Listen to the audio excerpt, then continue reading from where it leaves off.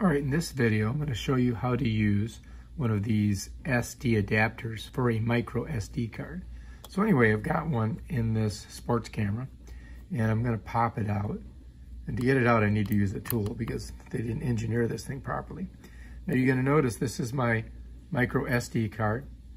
This is a Samsung 64 EVO Plus, which is a pretty good card. You get 64 megabytes on it. And the way it works is you just take the card and you're just going to slip it right into this little sleeve here, just like that. Just push it in, bam, ready to go. Now you take this and you're going to put it to the back of your Mac. And I'm going to show you that in a second. All right, so what I'm going to do is just shift this around. And here on the back of the Mac, you're going to see this little slot here. So what you're going to do is you're going to take your adapter with your micro SD card. You're going to put it face up and you slide it right there and push it in. Bam, done.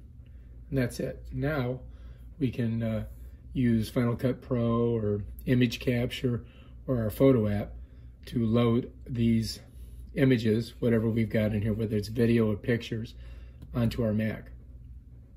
So let's just swing it around. All right, so if you notice, it basically automatically opened up Final Cut Pro, and it also opened up the import window, believe it or not. And here is our, let me show you.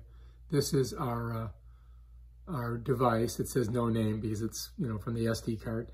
And then if you look over here, here's our clips. So now if I wanted to import those clips, all I'd have to do is come down here and just hit import. I've already done that before, so I'm not going to save these. I'm going to go ahead and close that out.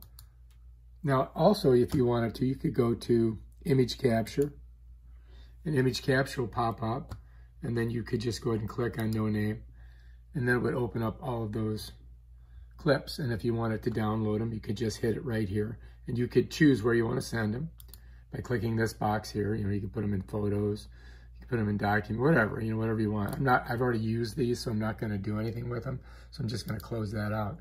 But that's how you do it. So anyway, that is how you use the SD card adapter. If you like this video, subscribe to my channel and check out my other awesome videos. Peace out.